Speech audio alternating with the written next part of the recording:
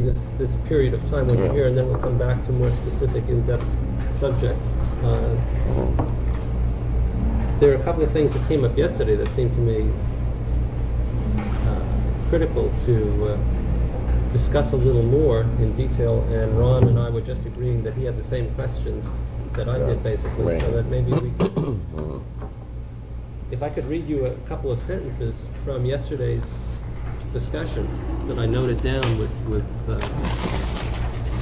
notations that perhaps we could ask more about those things, then that might give you an idea of the range. I think it all has to do with, in some ways, the differences between semantic net conceptions of conversation and your conception. Let me just read you these comments without elaborating. I thought one of the issues going from back to front that needed expanding was a statement, if I got it quite, I'm not sure it's quite accurate, but I think the gist is here. The unfoldment is the dual of the mesh. The passive representation of an active process can be represented as an unfoldment which reveals the active process. This is a unique feature of L sub P, which derives from its definition as a concept of agreement coherence. That's the language of... from its definition of concept of agreement. And of concept, agreement. And coherence. Okay, very good. I think agreement or coherence, coherence is a model of agreement, and distinction. So that's one of the things. Let me just lay the other ones on the table, and then you can play with them as you like. Another section that I thought deserved... LP dual because of concept, specification,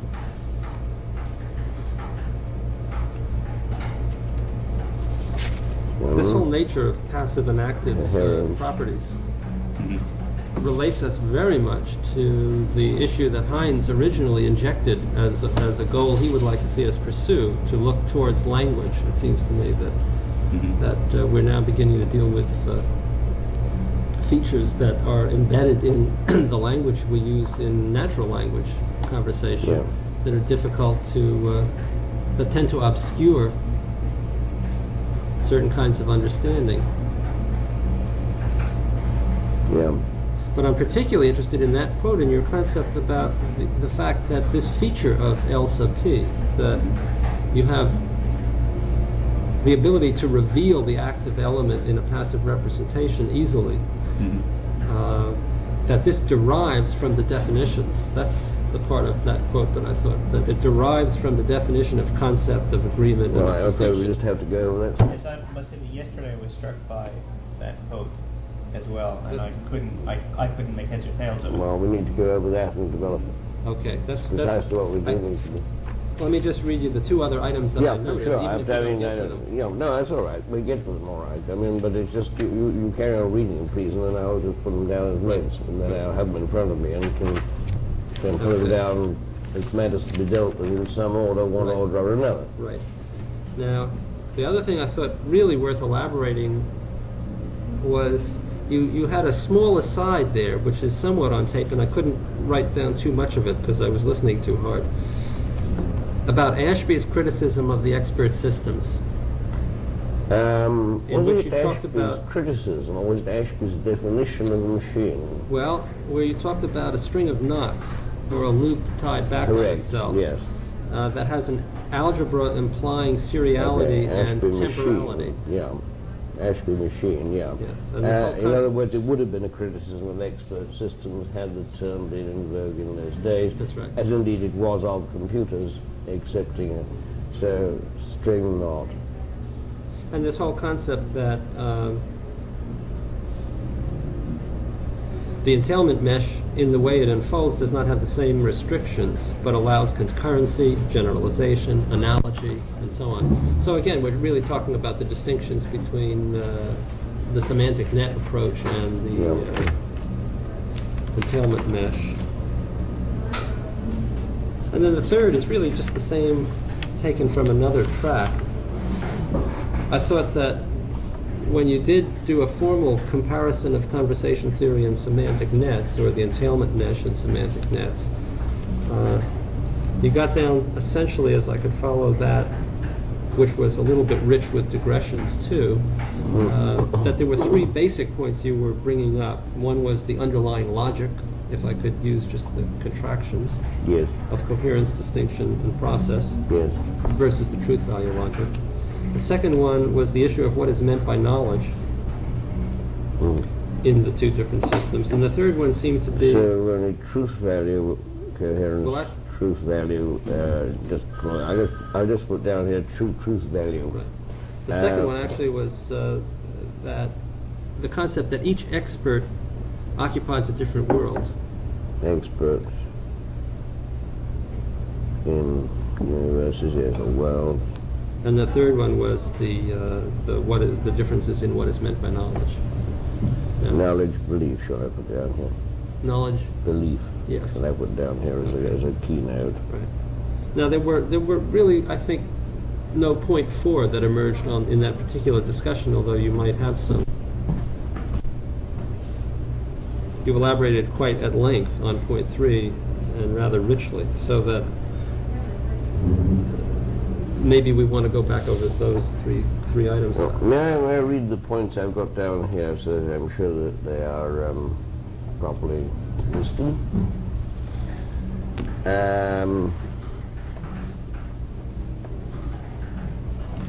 The notion of a dual representation in L sub P and processes, their unfoldments, classical unfoldments.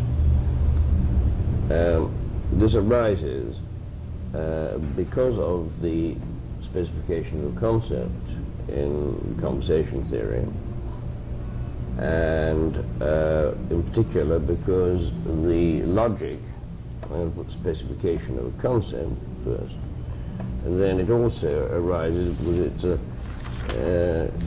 a language of coherence, distinction and process,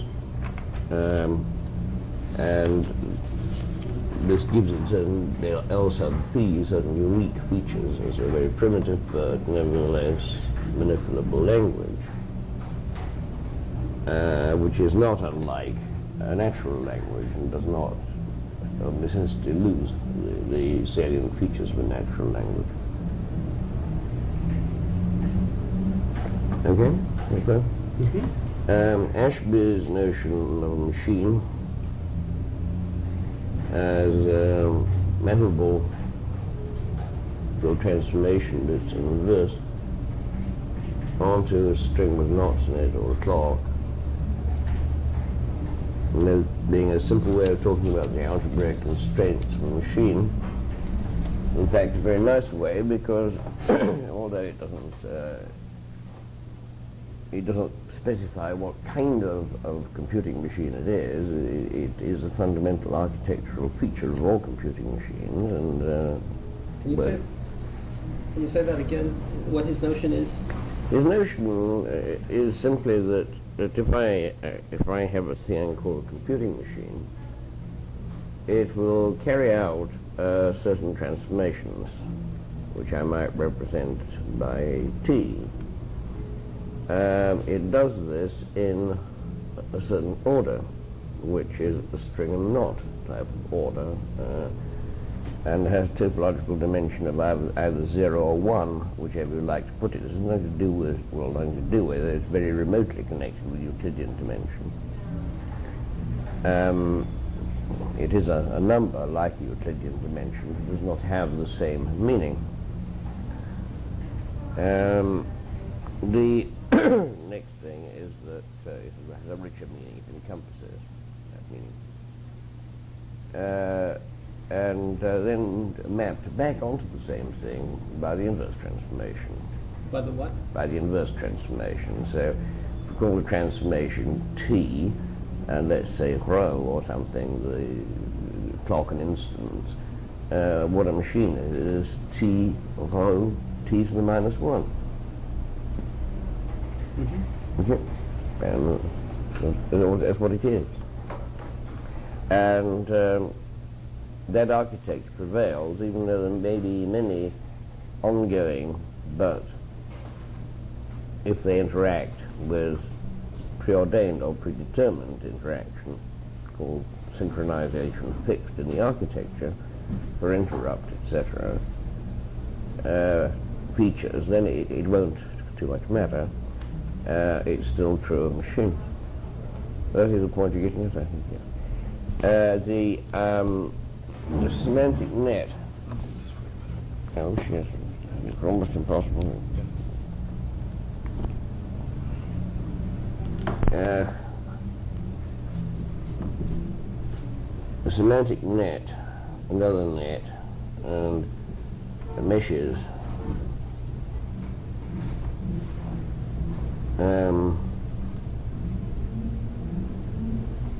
Semantic net or other nets and meshes are requiring comparison and maybe in various ways compared, contrasted. In other words, a mesh is not in fact, although it looks quite like a semantic net. There are many kinds of semantic nets, so it's very difficult to say it ain't a semantic net, because I don't know what a semantic net is to begin with. I mean, it seems an absurd title to give to a collection of things which, why in the world it's called such a thing, I don't know, but I think there's a misuse of the word semantic. Maybe we need to have a definition from you on what would be required. Well, I don't know. I think we go down things and just careless pieces of hodgepodgery. But what would you require to call something? Well, I want LSOP or its equivalent, something as rigorous as that, and I don't. Are they each trying to do something very different? They are, but the trouble is that they don't really represent any language, as far as I know. I may be wrong. That I mean, for example, you can say there are frame-based nets, and there are nets based upon associative connections other than frames. This is saying very little about the linguistics of the thing at all. It's saying a good deal about how it's implemented in the machine. And in fact, I don't quite know why people call these things semantic nets, and this is not just a joke or a snide remark or something. It seems a curious usage. I think the only reason they do is because things with some sort of meaning to people are usually stuck in them. Nodes, and occasionally between nodes, and so far as relations are attached to these things. I don't see what it is in the net that makes it semantic, or rather than a net. Gordon, could you give us I recently looked up in the big Webster's Third International the word semantic and several other words, syntactic, and a whole range of words, just to see again what the classical definitions are. I guess they're they're not very adequate definitions in those books, because they all are using the other ones to define something that it's clear there's not a good formal meaning for. So when you're throwing the word semantic around here, well, yeah. I'm curious as how do you mean that? I used in the sense of Lady Lovelace that semiotic is divisible rather arbitrarily, actually, into the following parts: syntax, semantics, and pragmatics. The syntax is concerned with vocabulary and the rules for making expressions with elements of this vocabulary about things, and possibly for inferring, regardless, because it's perfectly possible that the symbols in question might be uninterpreted and you get analytic truths. It's also true that as soon as you interpret the symbolism, you give it a semantic, and the semantic is, if you like, a meaning attached to it, or it's an interpretation attached to it, and it may either be in one, or, as in the next issue brought up, in many different universes of discourse. And in order to use the language, one has to inquire, why is the language used? For what purpose, by whom, to whom? Which is pragmatics. I'm using semantics as the central component in that otherwise rather arbitrary definition, arbitrary division of things. Arbitrary because, in fact, it looks clear-cut, and in some contexts, maybe. But in fact, one is referring to rather convenient categories rather than hard ones. Yeah. There is an overlap between them all. I mean, you can ask, you've been pressed and asked what is an uninterpreted symbol. I find that very hard. Why is that string written? Well, it is the common one, and it's, I mean, I've given several to make them into one of the common ones. I mean, some folks would insist that semantics is an interpretation in a particular universe. Interpretation with respect to truth valuation schemes in a universe, or in several universes. Or, well, different sorts of criteria might be laid down. The difficulty is that when you remove any of them, it becomes a bit questionable why anybody would want to make any utterance at all, or what the utterance would be, or writing would be, as the case may be.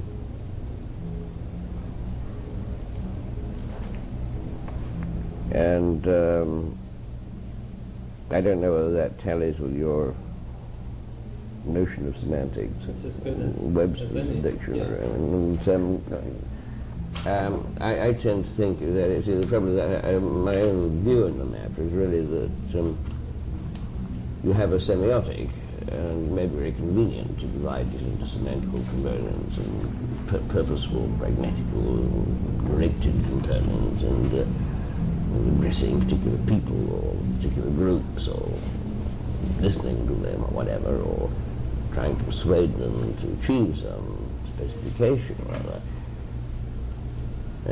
between world or worlds or universe discourse in which you're speaking, and into the rules of grammar and the symbols of the alphabet, which render something interpretable to somebody. But actually begin to dissect these things out there, they are, I think, somewhat interdependent. And I'm not saying it isn't a useful distinction. I think it is. But I don't actually know any system that is not,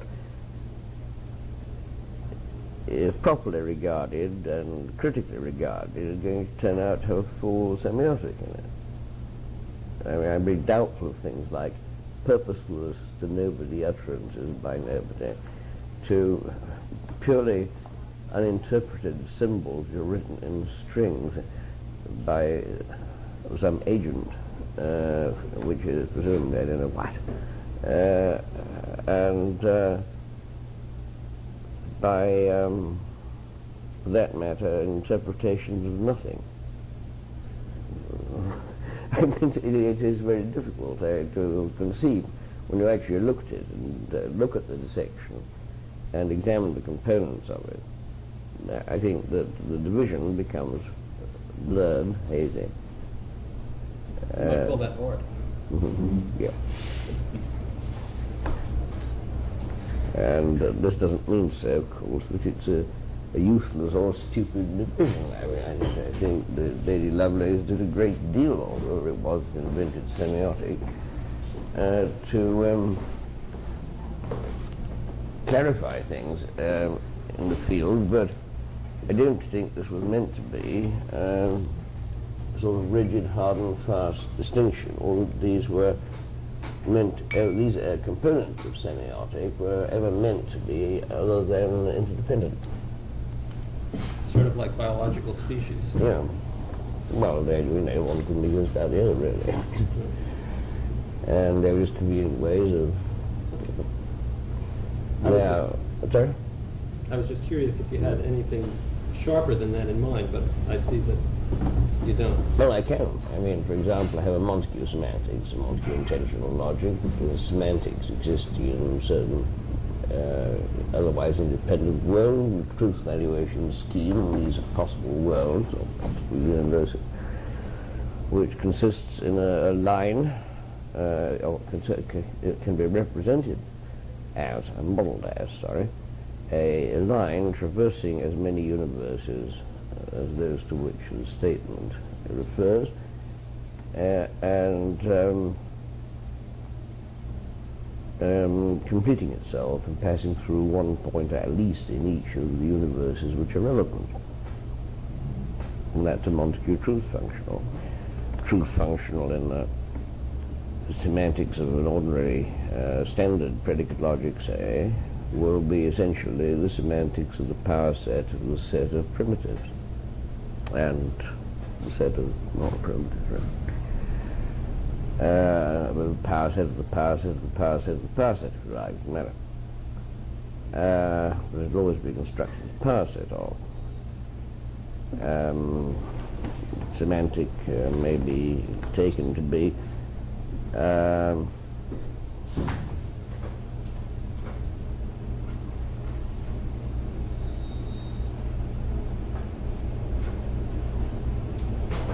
Excuse me for just a second. I have to make a phone call. just an ordered triple, the language L defined as equal to ordered triple F set of expressions, M,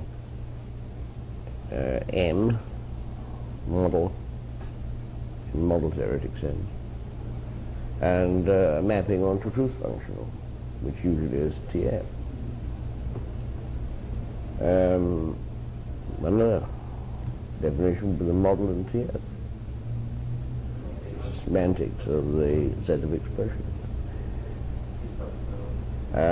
In this case, one doesn't inquire into why the language is used. One is looking simply at the structural features of the language, really. So, I mean, it's, sure I have very precise notions in context, but this is one of the reasons why I'm dubious of the term semantic net, because it seems to me that when the word is useful, it's either used as a rather vague and necessarily vague classifier, or else it's used in a very specific context. Mm-hmm. And I cannot see anything about these, well, most of these nets, which particularly warrants the title semantic.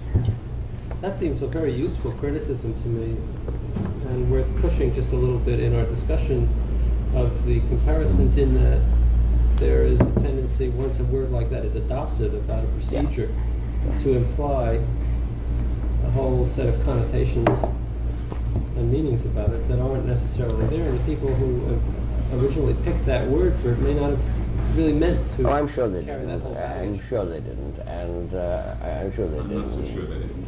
And well, all right. You'd better, as somebody in AI, Paul, tell me what's the difference between an associative net and a semantic net. Well, none at all. I'm not sure I'm in AI, but on the other hand, You're in comp sci. in procedural terms, there's no difference at all. I wouldn't have thought so. No. But I mean, in that case, this is my objection. I mean, it is, Yeah, no, it's a well taken. Yes. Good. Have you reviewed the list for? no, I have got some other items here to come. Experts exist in different universities each. Comments you made, wanted to further amplify. And on the significance of that. And distinction. on significance of it, sure. And knowledge and belief. That's your last point, I think. Okay. Does that? Well, I've got those noted down. I mean, I can do what you like. What is I got them noted down now, and I hope I've noted them correctly, or formulated a kind of list of topics correctly, so think about them. Well, feel free to embellish it and. Sure. Oh yes, it'll probably get embellished as it goes on. Concepts that come out of AI that are similar to associative nets that you find useful in terms of thinking about implementations or theoretical developments of conversations.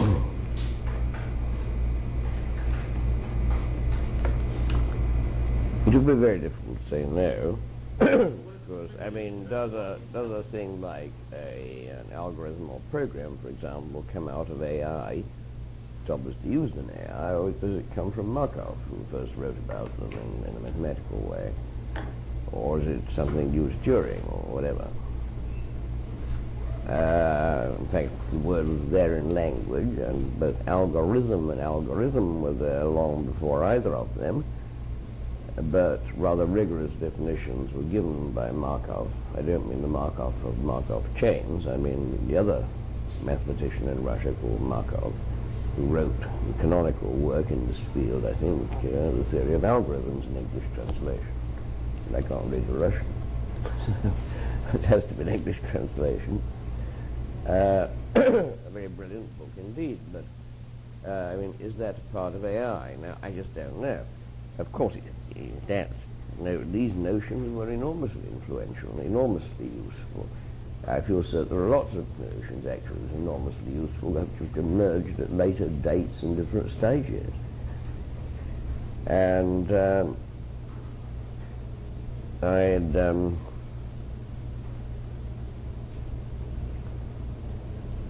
certainly hesitate to say of any sensible subject area that nothing useful came out of it, or came through this field out of it, or came to our heads out of it. I think it would be quite arrogant and stupid. But it's very difficult to identify what exactly belongs to AI.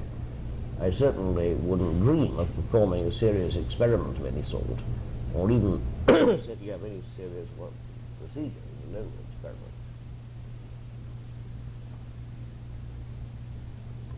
Based upon the AI models. Other people do. I wouldn't, because Is it fair to say there is an AI model? Oh yes, there are AI models. For example, there is a theory of learning due to Atkinson and Schifrin, which deals with a type of short-term and long-term storage and how things get there and get out of it. It has a grain of truth in it. It's unusually complicated. It was,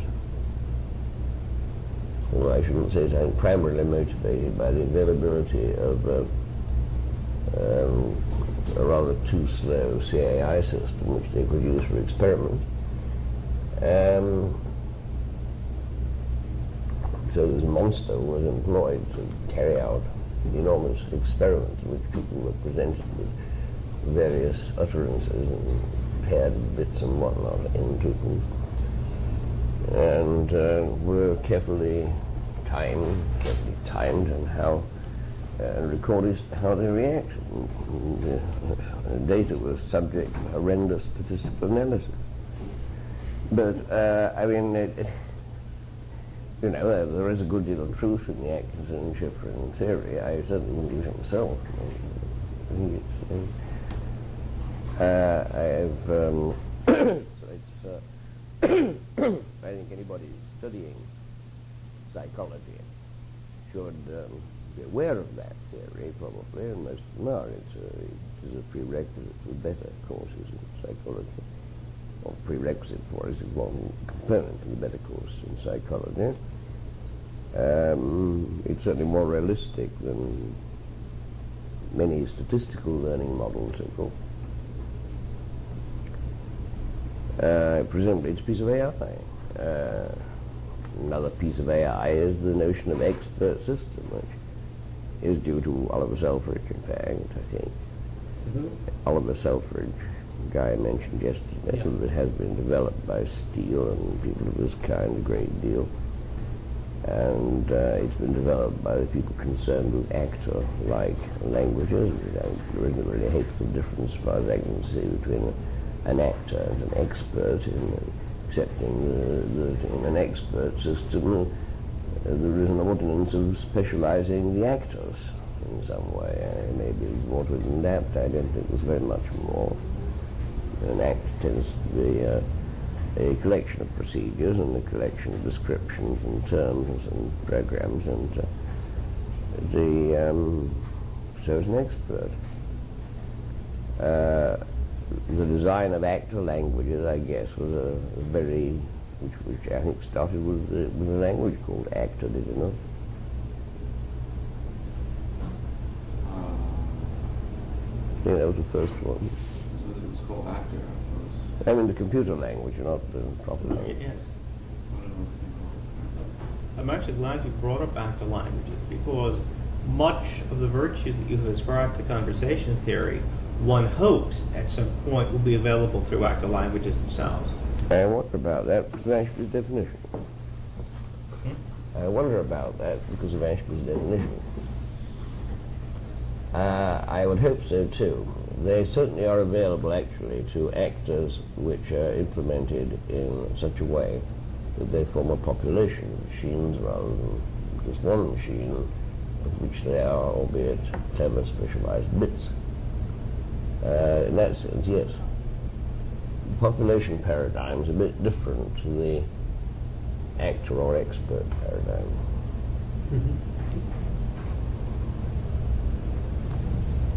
And so far, as far as I can see, unless a different kind of counting is done. A different kind of counting is done. In which case you conceive a machine acting in a mechanical sense. Could you describe a bit what this different kind of counting would look like? Yes, and this is why I think we're going to have to go back to that stuff up there, because in fact it's all about that stuff. And I mean, in fact, the ways of counting over the paces of symplices in a symmetrical complex. Well, I'm all in favor of going back to the board. Yeah. Well, I mean, you asked me not to do so, and I prefer to agree. I prefer to do it this way, but I think we shall have to more easily go back to that than to read Reutel. No, once again, I would prefer you to start from this list and do general. Well, this is the list. That is the list. There's no point in going back to a diagram to pick up a discussion that we didn't know where we were. That is the list. Well, why don't you start again? I mean, you have a blank board there and some markers. No, because it takes one hell of a lot of trouble to do it and correct mistakes on some of the pages. But who wish me to do it? I mean, I'm prepared to repeat the things you're dying. Yeah, I do. I just think a cleaner well, it's not going to be a clean explanation. I've got a list here of 1, 2, 3, 4, 5, 6, 7, 8, 9, 10, 11 things, approximately 10 or 11 things, all of which are touched on there, and I can see no particular order in which they ought to be approached. We're ending up, in fact, with the first one, I guess, because it is perhaps the most important thing, the notion that there is a dual between L sub P and in L sub P between the mesh and the unfoldment class or unfoldment mesh or meshes. And to make sense of that, we need the notion of a concept specification, which hasn't yet been specified. We need a discussion of coherence, distinction, and process, which is required. We need the notion of dimension of event relations, or type of counting.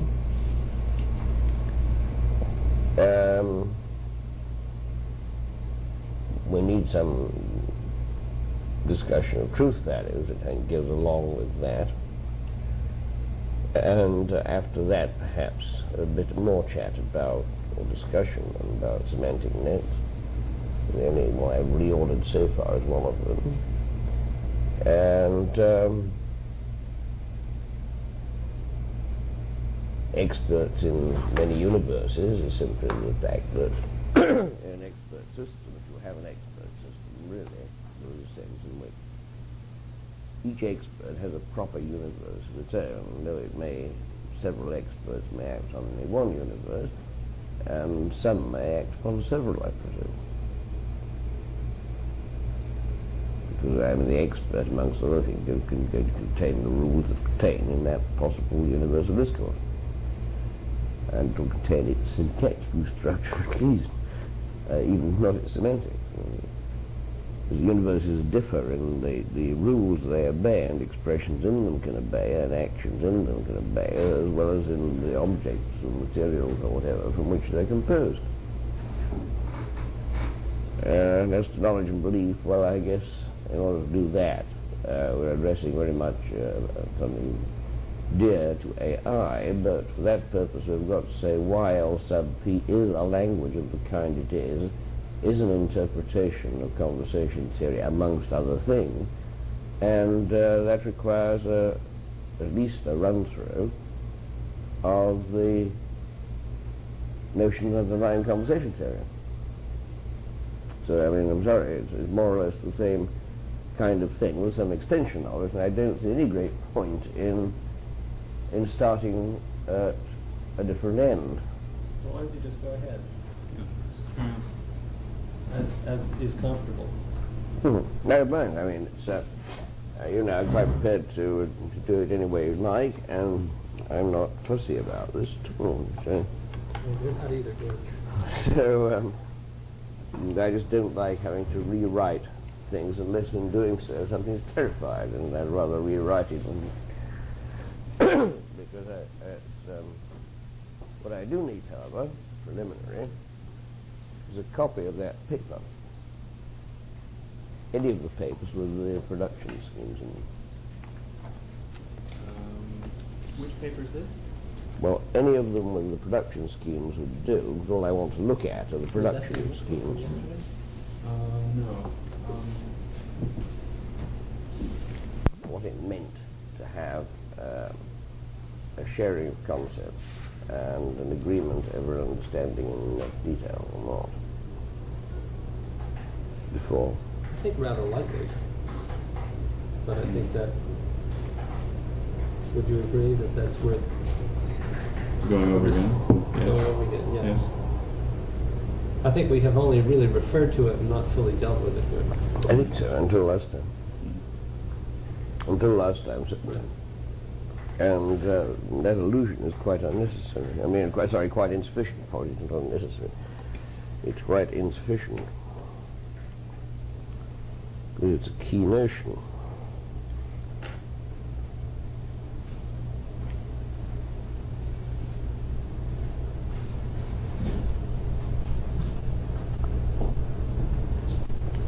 And I think it's drawn out already, but we can draw this one out again.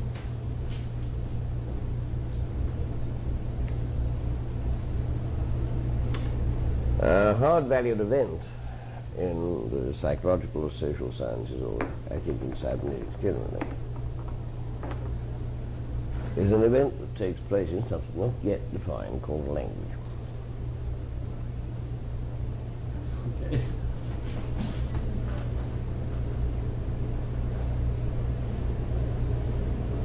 I will call that language L.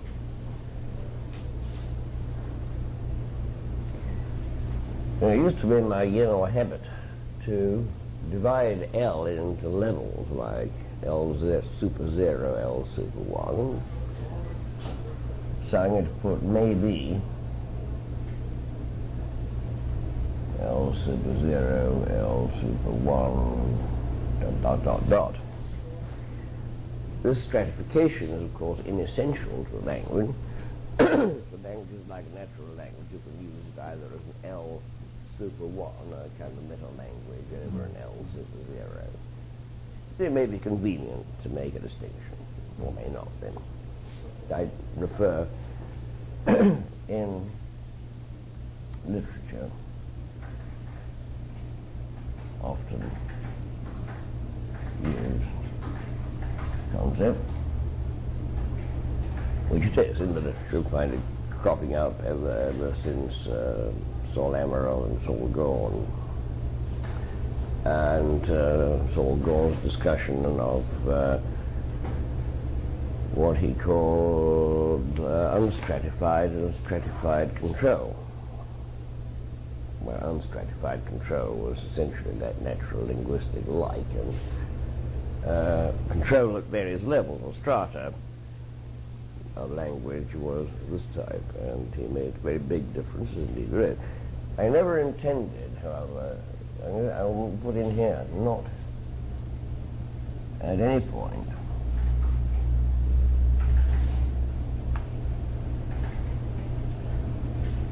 intended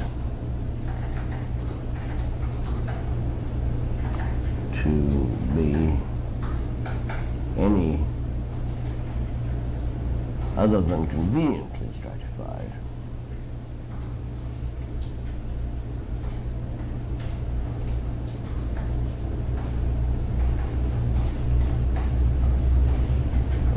Other than conveniently stratified scheme, which is important because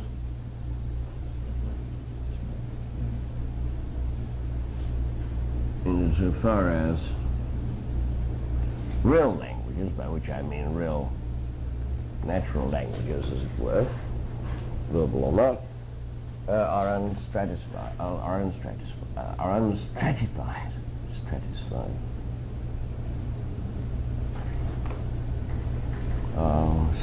Specifically unstratified. However, there's no harm whatever in, I think, if you find it convenient for one purpose or another, and state the purpose, to consider these strata to exist. Now, if you're going to draw, something rather like this strata is considered.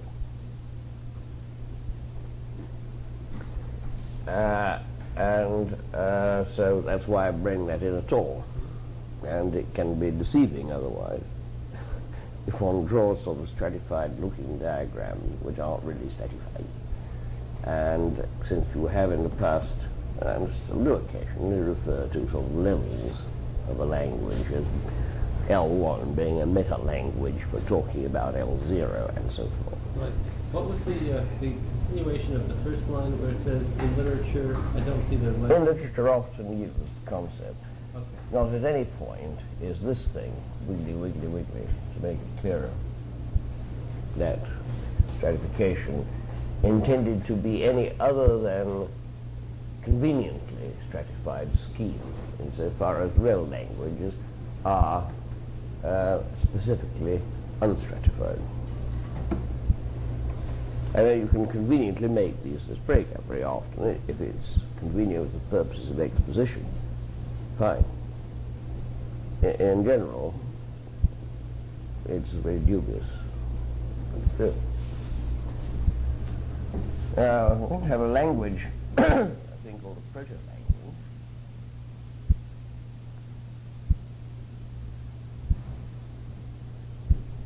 I'm going to call it L sub P. Where sub P stands for proto or primitive.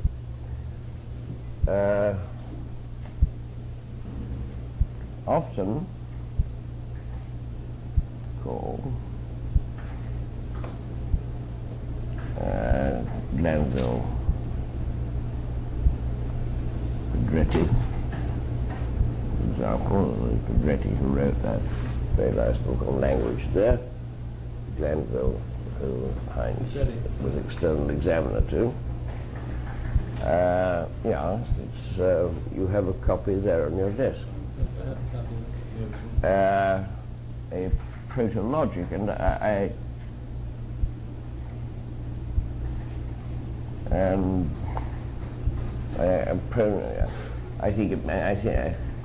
I do agree,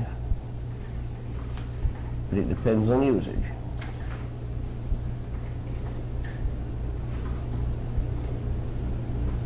As for example, if, as the Gagainameti school do,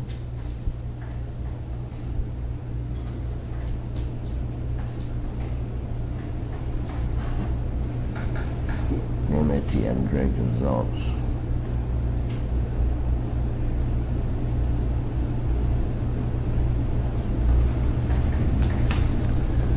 left for enjoyment.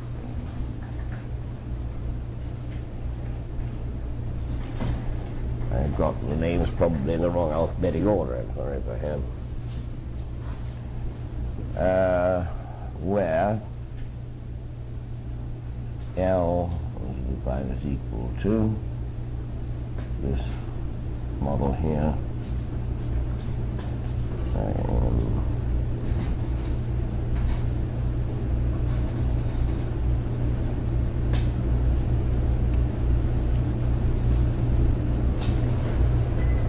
That is, some people would call it a logic.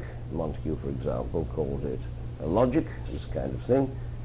one isn't restricted to model in one world. In fact, we will call that placid model. MI if passive expressions Fj. Okay. And Montague intentional logic, for example, something like